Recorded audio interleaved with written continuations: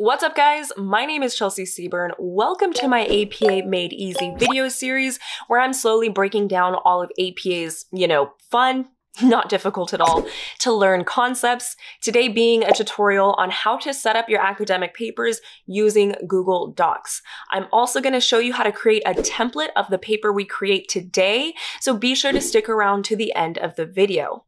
Now, two quick things. If you're using Microsoft Word, I have this exact video created. There is a link in the description.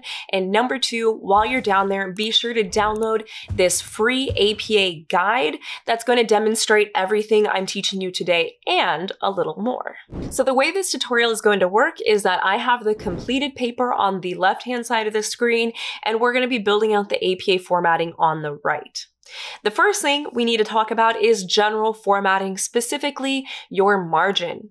So your entire paper should have the exact same border. If you're using Freedom units, it's going to be a 1-inch margin. If you're using the metric system, that's going to be 2.54 centimeters. Now, the good news is this is the default setting in Google Docs. However, it's worth mentioning that if your margin is off for some reason, the simple way to fix it is to hover your mouse over that margin, hold it down, in which you would drag until you're at the desired length. Since our margins are good as is, the first official thing I recommend setting up is your line spacing.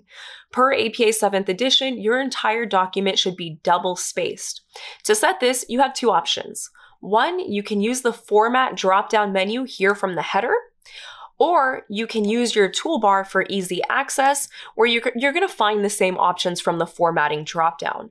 So I'm going to go ahead and go to line and paragraph spacing, select double, and we're good. The second thing I recommend formatting are your page numbers. Here, you also have two options. You can either select Insert from the header window, go down to Page Numbers, and select the option where the page number is in the top right-hand corner. My personal favorite, however, is to simply double-click in the header window, select Options, and from here, you're going to choose Page Numbers, Apply, and there you go. Now, you're not quite finished because by default, your page number is going to be set to Arial, size 11. You want to make sure this matches the rest of your paper, which I'm assuming a lot of you are going to be using Times New Roman with a 12 size font. So with the number 1 highlighted, go ahead and select Times New Roman, 11, and then you can simply double click anywhere on your paper and your page number is set. But with that, let's go ahead and set the font size and type for our document. Now, technically, APA formatting will accept a few different types. However, Times New Roman size 12 seems to be a universally accepted font size and type, so let's go with that. To change it, you simply want to go to the font, type, select Times New Roman, and then we're going to click up once so it's at a 12-point size. But that officially concludes our general formatting, meaning we can move on to the elements on our title page. There are 6 different things you need to think about. 1, a title for your paper, your name, your affiliation line, your course information, your professor's information, and then finally your due date. To get started on this, go ahead and select the centering option to bring your cursor to the middle of your paper. If your double spacing is already set like I've showed you, I recommend hitting enter roughly 5 or 6 times to bring your cursor to the middle. From there, we're going to go ahead and type out our title. As you can see from the completed paper, your title should be in bold font.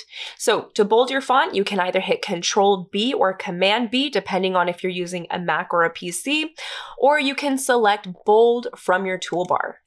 From there, go ahead and type out your title, which should be a few key phrases or keywords that capture the essence of your paper.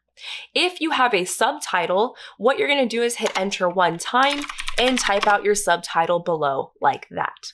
Our paper does not have a subtitle, so I'm going to erase that. And from there, we're going to move on to including our name. To do this, you want to hit enter twice so that there is a gap between your title and your name. Next, you want to unbold your font and then type out your name, including your first name, middle initial, and last name, like you see it is there. Next, you're going to type out your affiliation line. And this line should include two things. One, the department you're associated with. So for example, I got a business degree, therefore it is the Department of Business. And two, your university information, which is simply the name of your university. You want to hit enter, again, just that one time, and then type out those two elements. I'm going to copy and paste mine because I realize my keyboard's a little loud.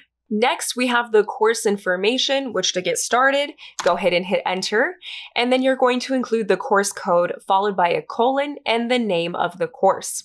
If you're unsure what this information is, this you can usually find on the outside of the door if you're taking physical classes, or it's going to be printed on your syllabus or your online portal if it is an online course. Next up, you have your professor's name. Go ahead and hit enter. And then my only note here is that you want to include it exactly as your professor refers to themselves. So it might be doctor, it might be professor, it might be something completely different, but just make sure that you match the naming convention that they follow. That brings us to the final element on your title page, which is going to be the due date for your paper.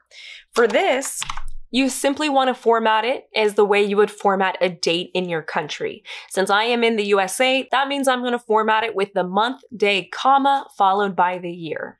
But with our APA title page good to go, this means we can move on to the next two sections, which is going to be formatting our main body and our reference list. Now, what I recommend doing to make your life super simple is inserting a page break directly after your due date. So as you can see, my cursor is flush against the last portion of that due date. I'm going to come up and select insert from my header, in which I'm going to select break and then page break. As you can see, that brought my cursor to the first line at the top of my next page. From there, go ahead and copy your title and then paste it directly where your cursor is on that first line. The reason for this is that because for APA 7th edition, you're no longer typing the word introduction for your paper. Instead, you're going to start your introduction by copying and pasting your title like you see I did there. From here, I recommend inserting another page break so that you can set the formatting for your reference page. As you can see, it did the same thing, brought us to the top line of the next paper, in which to format your reference page, you're simply going to type out the phrase references like that. The reason I suggest doing this is because those page breaks will freeze your reference list as the last page in your paper. So for example, I can come up here to my main body, I can start typing some of the content, and as you can see, the references, it didn't move at all. And so this is really convenient when you're adding your reference list entries as you're writing your paper. Again, it'll save you time in the long run, and also because we're going to save this as a template in just a few minutes. The last thing we need to do before we save that template is go ahead and set the hanging indent for the reference page. And so what you're going to do is hit enter once, go ahead and unbold your font and bring your cursor back to the left-hand margin. From there, come up to the header window, select Format, Align and Indentation Options, which you can see indentation options here at the bottom. What you're going to do is under Special Indent, select Hanging, and then you want to make sure it's hanging by 0.5 inches, select Apply, and then now your reference page is ready for those reference list entries. Now I do have another life-saving note when it comes to formatting your reference list entries. The formatting we just said is going to work if you're typing out your reference list entries from scratch like you see I'm doing on the screen there. As you can see, when I ran out of room on that top line, it automatically indented that hanging indent for each consecutive line afterwards. However, let's say that my next reference entry, I'm copying and pasting it from somewhere else. What happens is it doesn't follow the hanging indent. And so the quick fix is to simply highlight this full reference list entry, and then we're going to use the ruler to change the margin. First, you're going to hold down the left indent, bring it in 1/2 inch, and then hold down the first line indent and bring it back over to 0. So it's important to understand how to use both of these tools when it comes to formatting your hanging indent. But now that means the formatting for our paper is officially set. We're going to get rid of this text here. And now let's go ahead and save this as a template. So Google Docs doesn't have a designated option to saving a document as a template. However, here's your workaround. What you're gonna do is you're gonna come up here to File, you're gonna select Make a Copy, you're gonna find wherever you want to save this on your computer. I'm gonna say this folder is fine, so I'm going to give my template a name, something like this, and then select Make a Copy. And there you go. And so now we have this pre-made APA formatted document where every time we write a paper, we would need to go to the location where we saved that copy. And then it's as simple as making a new copy each time, opening that copy, and then what you're going to do is edit all the details to fit that new paper you're writing.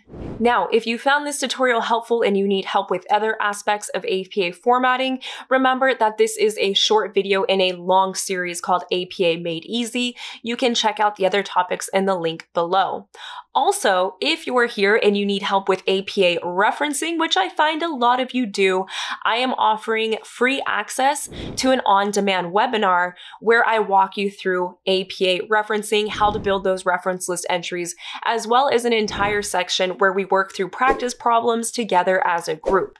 If you'd like to learn how to sign up for that, there is also a link in the description titled APA Referencing Made Easy.